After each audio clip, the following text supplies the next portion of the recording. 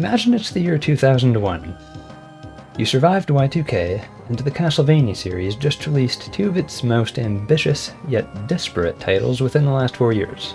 Symphony of the Night and Legacy of Darkness. What could possibly come next after Konami followed up its 2D action JRPG masterpiece, Symphony of the Night, with a bold adventure into 3D on the N64?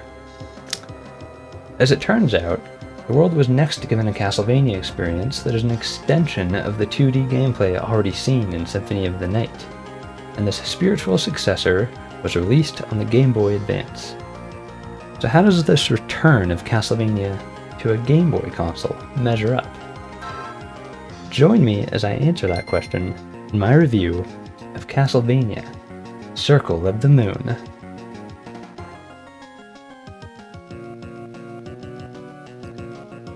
As the prologue explains, the setting is 1830 in an ancient castle on the outskirts of the Austrian Empire.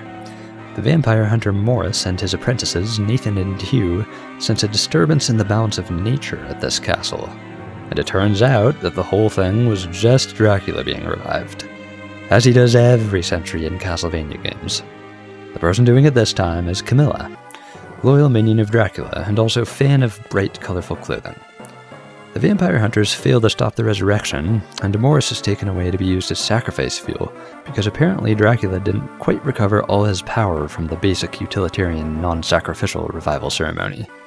You know how it goes, you only get the resurrection you pay for.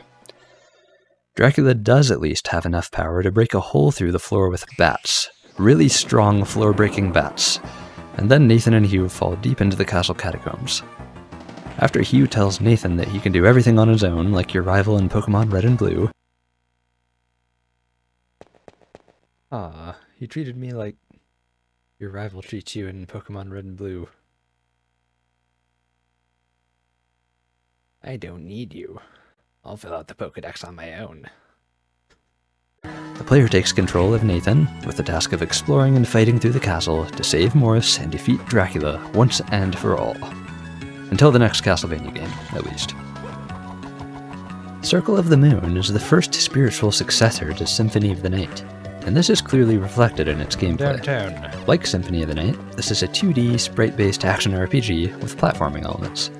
The gameplay is structured and partitioned in fundamentally the same way as Symphony, and you'll find yourself exploring a maze-like castle scattered with save and teleport points, which the player gradually gains access to through acquisition of new abilities. Many of Symphony's strengths are also this game's strengths. I'll begin discussing them with the exploration. Exploring in Circle of the Moon feels a lot like exploring in Symphony. The game utilizes both the X and Y dimensions equally, providing a variety of corridors, shafts, and larger open rooms to explore. Many rooms twist around with mazes of their own, and many of the greater subsections of the castle themselves also wind around in maze-like fashion. This is another huge castle to explore, full of upgrades to find, many of which are well-hidden secrets. Plenty of breakable walls hide substantial hidden chambers and passages. You'll occasionally be required to solve small puzzles to advance through areas, but these are never anything too involved, and usually present a nice little diversion from fighting through areas that makes the experience more interesting.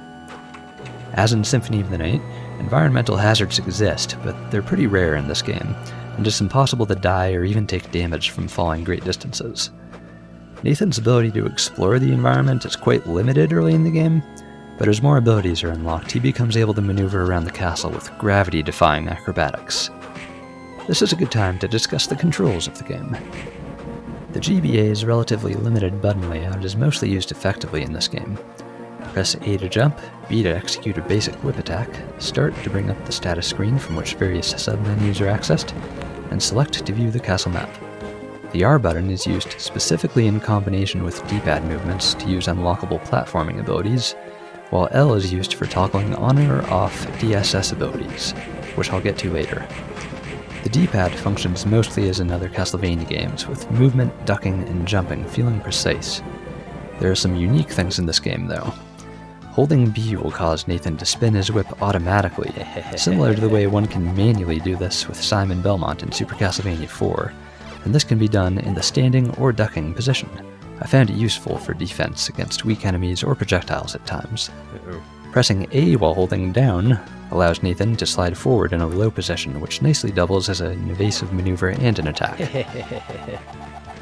My one gripe with this game's controls is that Nathan's basic walking speed is uselessly slow, and dashing, which requires an item found early in the game, requires the player to double tap the D-pad in the direction of movement. This is the first Castlevania game that I've played requiring double tapping of the D-pad to move at any tolerable speed, and I didn't care for it. Once the dash ability was unlocked, I never ever had use for walking again, as quite a lot of platforming in the game requires the dash's forward momentum to clear jumps.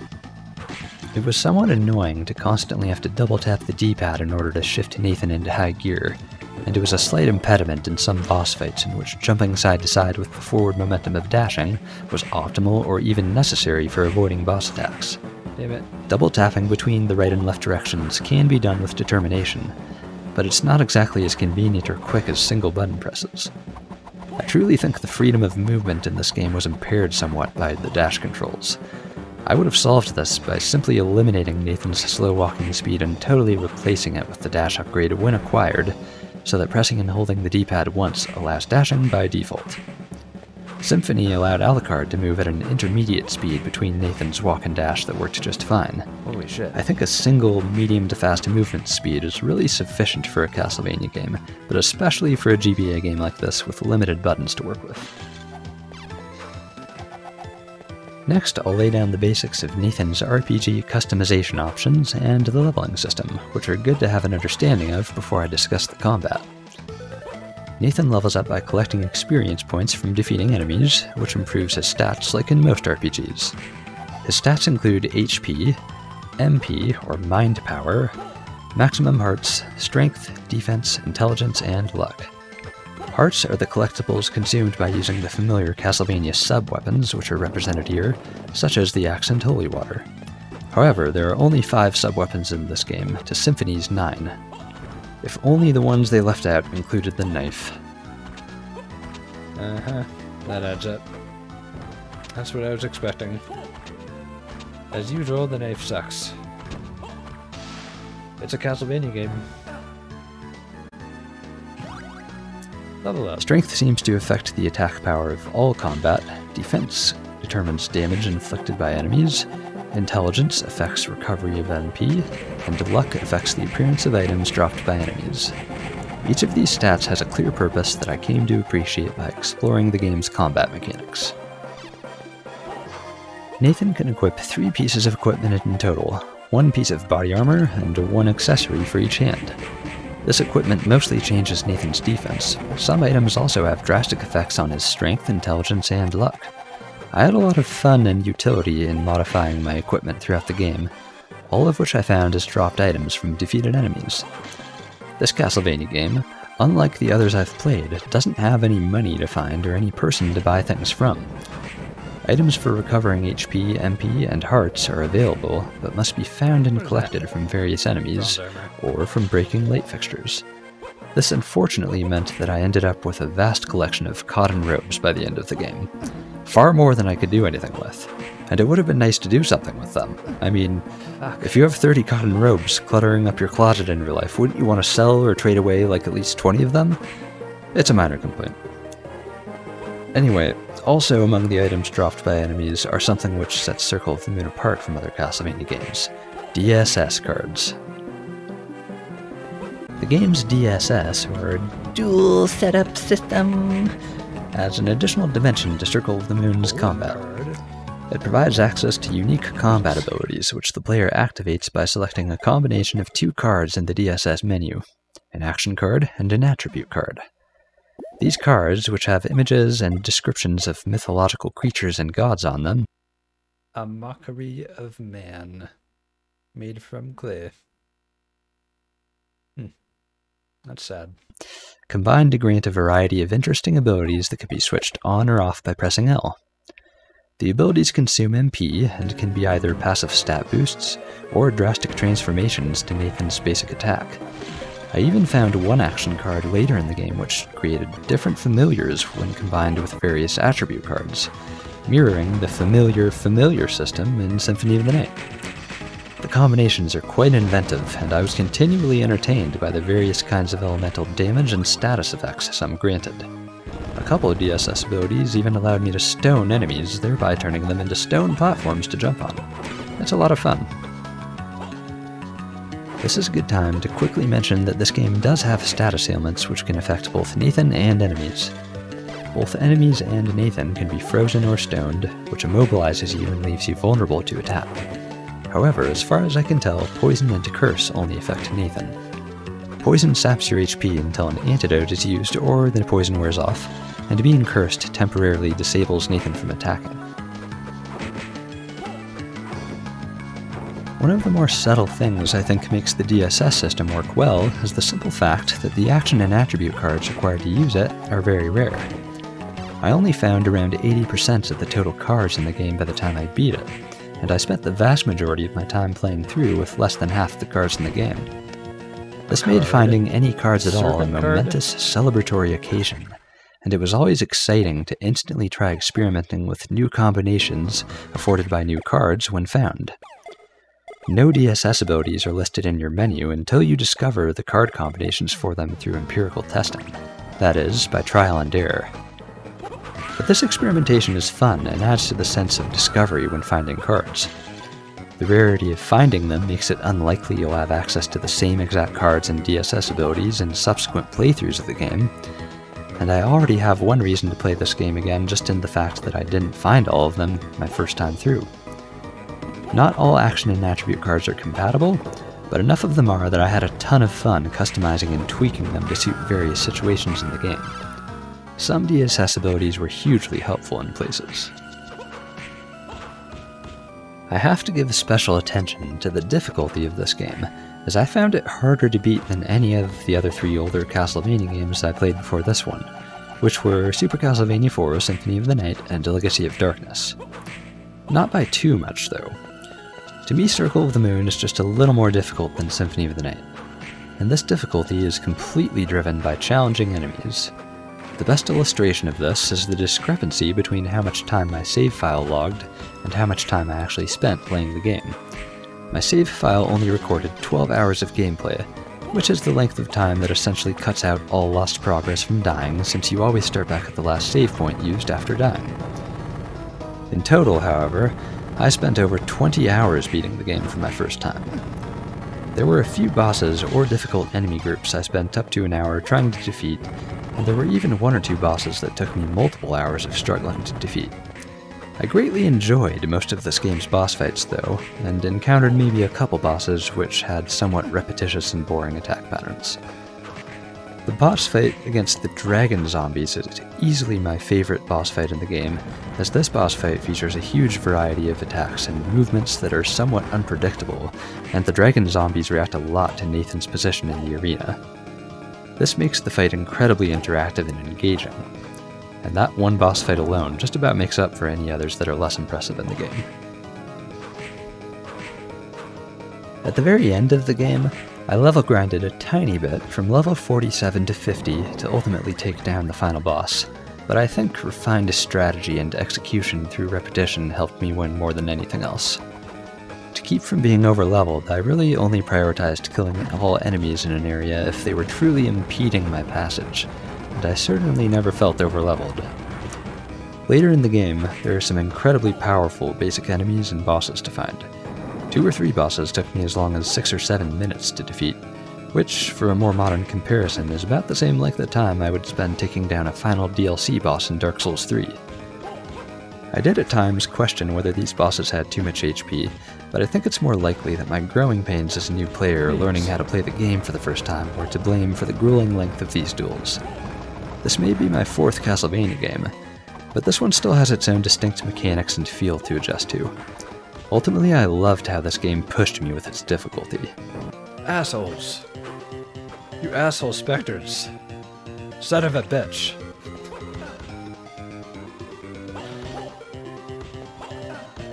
Fuck. Finding a new DSS card would make me excited, but also nervous I might lose it in some hellish gauntlet separating the place I picked the card up from where a save point was. On more than one occasion, I tragically died and lost a newly found DSS card, but being careful let me save most of what I found.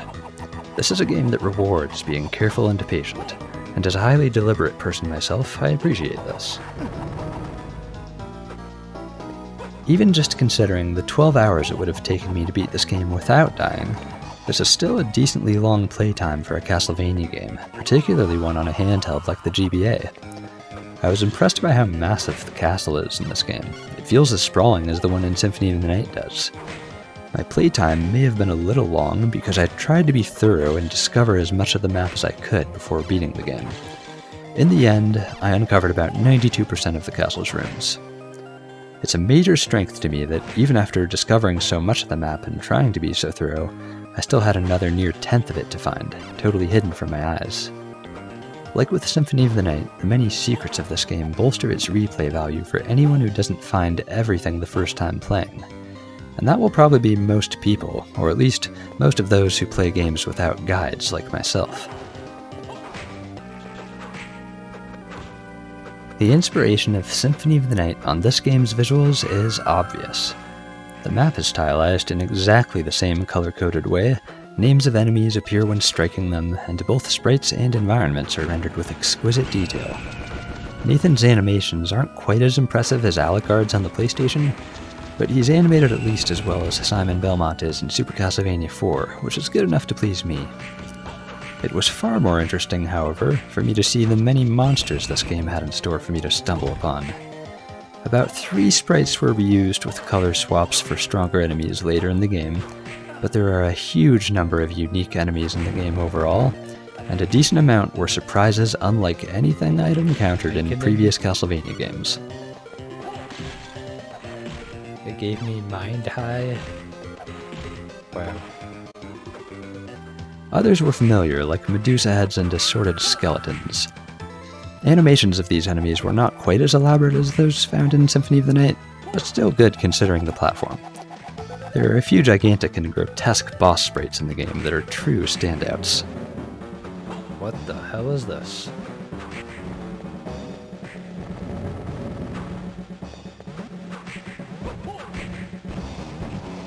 It's like a goat demon in S&M gear. Environments in Circle of the Moon use mostly darker colors, but splashes of color do appear, and if anything, the contrast between the dark and the instances of brighter color is complementary. Camilla clearly thinks this is so. I found the backgrounds everywhere in the game to be beautiful and immersive, often showing a bit of extra depth into a space. Some of the halls and corridors in the game are hard to tell apart when trying to recall their locations, but the game also has its share of distinctive and memorable regions, like the underground waterway or the machine tower. I was never bored exploring this game, but instead always enthralled and thrilled to see what I would have come across next in my exploration. Sound effects in Circle of the Moon have a nice punch. They give a weight and impact to Nathan's movements with attacks, smacks, whooshing noises when he jumps, and short grunts accompanying these actions. One thing I loved is that every sound heard in the game, even the chime of picking up items, has a bit of echoing reverb that makes me feel like I'm exploring the cavernous halls of a castle when playing this game. The whole game takes place inside a castle, so it's a nice immersive touch. Every Castlevania game I've played leading up to Circle of the Moon has had an outstanding soundtrack, and this game meets the high musical standards set by those older games. The soundtrack is shorter than that of Symphony of the Night. There's literally just a bit less music to be heard overall in Circle of the Moon. This is apparent in the occasional reusage of songs in multiple areas of the castle, and a few songs being a little on the short side. But much like the minor usage of a sprite here and there with alternate coloring, music reusage was not overdone. It helps a lot that pretty much all the music this game has to offer is enjoyable to listen to.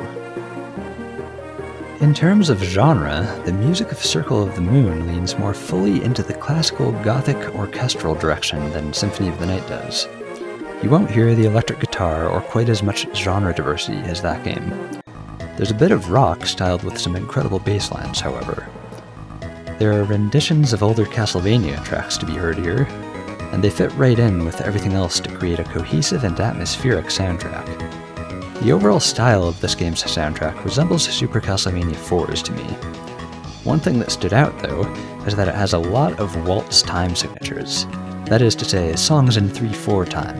1, 2, 3, 1, 2, 3, 1, 2, 3, like that. I enjoyed the game's use of this time signature a lot. It lent a floaty, sort of uncertain feel to the rhythm of songs that blended well with the mostly melancholic mood of the music to fit the mysterious occult theme of Castlevania. There are lots of minor key songs, though some other exotic tonalities can be heard in places as well. Like other Castlevania soundtracks, these are no average compositions.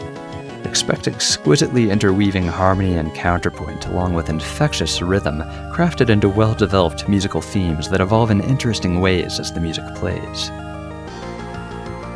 Instrumentation and sound quality of the music are pretty nice as well. I always looked forward to hearing this game when I played it, and drums have a nice deep boom that is impressive to hear from a little GBA cartridge. I was impressed by the drum samples used in this game, similarly to how I was impressed by the percussion in Super Castlevania 4. Circle of the Moon is an outstanding and substantial Castlevania game that uses the gameplay formula of Symphony of the Night to great success. Its sprite animations and soundtrack aren't quite as magnificent as Symphony's, but that's a high standard and they're still fantastic for a GBA game. If not for Symphony of the Night, this would probably be my favorite Castlevania game released up until 2001. It's an impressively sprawling and challenging game, and its DSS system provides many fun customization options for JRPG fans to sink their teeth into. If you're a Castlevania fan, but especially if you loved Symphony of the Night, this is another Gothic castle crawl that is not to be missed.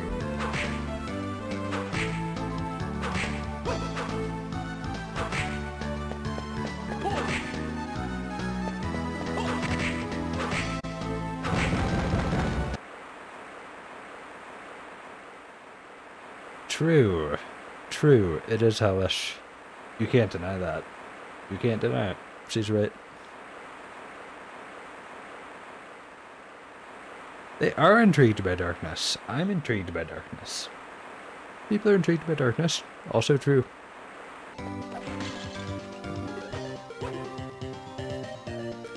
That right there is the most diabolical thing of all.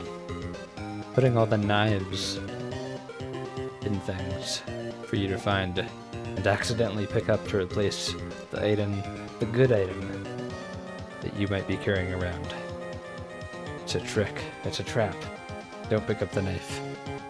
Always be on your guard against knives. Right? I think Dracula puts the knives all over the castle. Dracula puts them in places because he knows they suck.